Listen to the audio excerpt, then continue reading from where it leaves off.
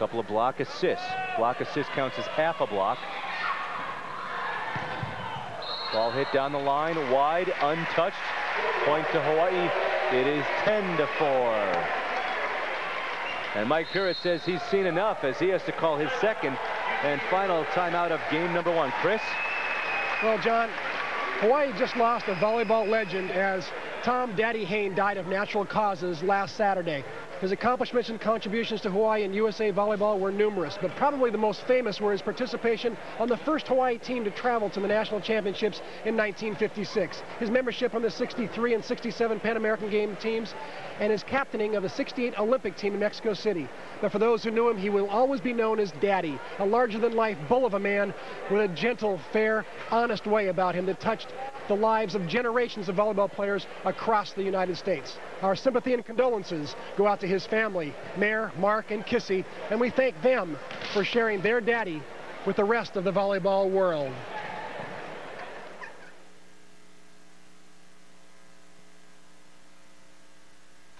Hey, Gar, what'd you get at McDonald's? Oh, man, get this. They got Tina Turner's greatest hits.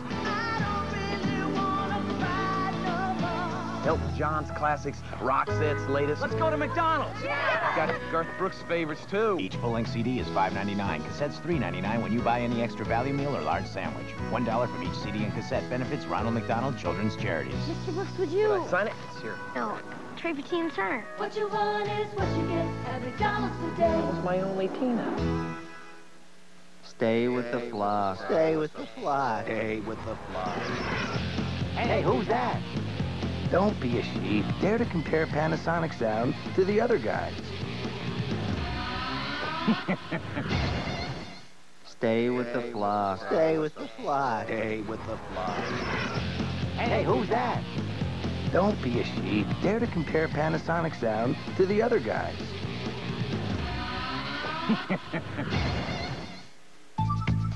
What do you get in a Dodge Neon at just $94.75 for starters? Something priceless called peace of mind.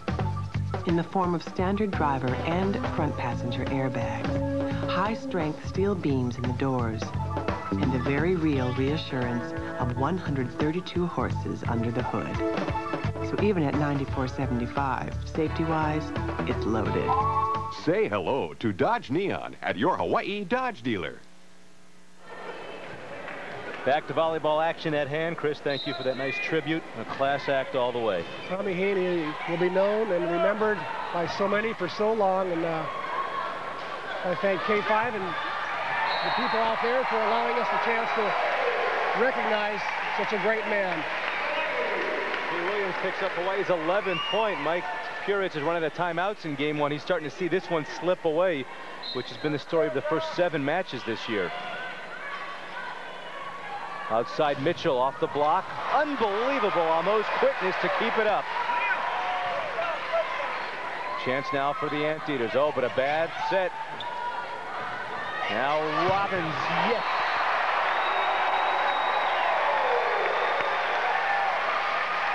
I would hate to use the cliche, but Robyn Amo playing Long Beach State type defense on this, Chris. Really quick. Look at this. She was leaning to her left, was able to pop back to her right and make it happen. She is really playing well. Look at Joselyn Robbins. I was just about to say, one of the things that's keeping her in the starting lineup is no mistakes. I'm glad I didn't say it before she hit that ball out, but you know, she's had no errors tonight except for that one right there. She's done a great job of keeping the ball in play, swinging hard when she had good swings. By the way, I want to say hi to a big fan of Joselyn Robbins, her auntie, Landa Lastimado, who's watching us tonight. Landa, hope you're feeling better, and keep watching because Joselyn loves you. Chastity Kanoa checks in for the Wahine. And Sarah Chase gets a kill for the Wahine to get it back. So Key will take a little bit of a break. Key's still fighting some tendonitis in her knee. It's not her shin. Her shin is not bothering her.